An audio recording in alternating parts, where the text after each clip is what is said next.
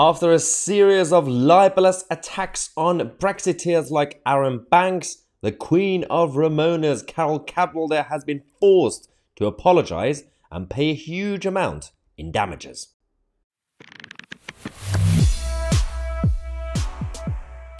Oh, it's a beautiful, beautiful Sunday, ladies and gentlemen. I actually missed this story. It came out a couple of days ago. Well, yesterday it was confirmed.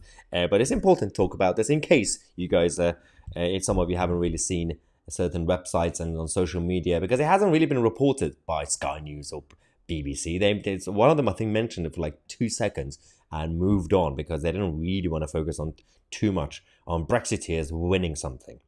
This is about the battle between Aaron Banks, who was one of the top Brexit campaigners in 2016 and a close ally to Nigel Farage, and Carol, who still hasn't given up on the fight to rejoin the European Union and how Brexit and Brexiteers are the most evil people in the world. It decided to start a series of attacks on Aaron Banks and many others. She had the TED Talk and many other articles that she's written. And part of it, she said that we know that the Russian government offered money to Aaron Banks. And, they got close to Nigel Farage and the Brexiteers and this and that. Obviously, a lie. And it was already proven this was a lie. And this was just a witch hunt trying to basically tie everything to Russia, from Brexit and Trump. And, obviously, all the issues that were fake. Now, this was also libelous. So Aaron Banks decided to take action. This has been going on for a few years now, since 2017 onwards, and a number of court cases and appeals. And the final battle, Aaron Banks won. And somehow, The Guardian, that's a platform for Carol Cadwalder, decided to spin the message. So a normal news update was that Brexit backer Aaron Banks wins his appeal in the Carol Cadwalder libel case. So that was it. But then The Guardian somehow managed to spin it, saying Aaron Banks loses 2 of the 3 challenges to failed libel action against Carol. So considering out of the 3, the main one was the one that he won, and then obviously there are 2 other small issues that didn't really matter whether he won or not. But overall, it was libelous, and he won his appeal against Carol. But somehow The Guardian are still going with their own narrative.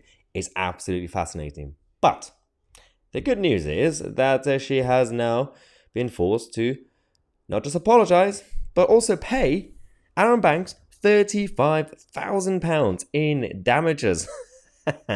This is a lesson to all the liberal, leftist, metropolitan, elitist, nonsensical Remoaners with their avocado coffees who don't really think before saying things. This is important when it comes to damage to people's reputations, because people could get cancelled on a societal level, even if they win their battles on a legal level. And this is a huge problem in this country and in the West overall.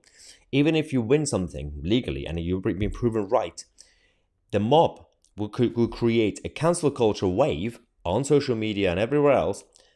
You've already been cancelled, even before you win the court case, for example. This is the new battle, because one issue has been to fight cancellation and the cancel culture when it comes to court cases and everything else on a legal level. So we're doing well with that. Good. The country is fighting back. But at the same time, what do we do about a situation where they cancel you before you even go through the battle? So that has to be sorted. It's all about countering the argument and the narrative to make sure that we are spreading the truth and the facts before it actually even escalates about anybody who's about to get cancelled. So that's the new battle that we're talking about. Aaron Banks went on Twitter and said, I received £35,000 of damages from Carol today, and an apology and an undertaking not to tell fibs again. And the infamous TED Talk edited out. Cost decision to follow. Total vindication and a lesson to all journalists to only publish the facts. And he tagged in John Sopel, saying, John Sopel, as Trump said, you beaut. So yeah, the whole saga of fake news about Brexiteers is now over for now. They have more up their sleeves. They're not going to give up the fight until we rejoin the European Union. Keir Starmer's getting ready for a coalition with Ed Davey, and of course something that's on the card is to rebuild the relationship with the European Union. So good luck with that, government. Anyway, let me know what you think. I'm Mahyar Tousi, and we are the media.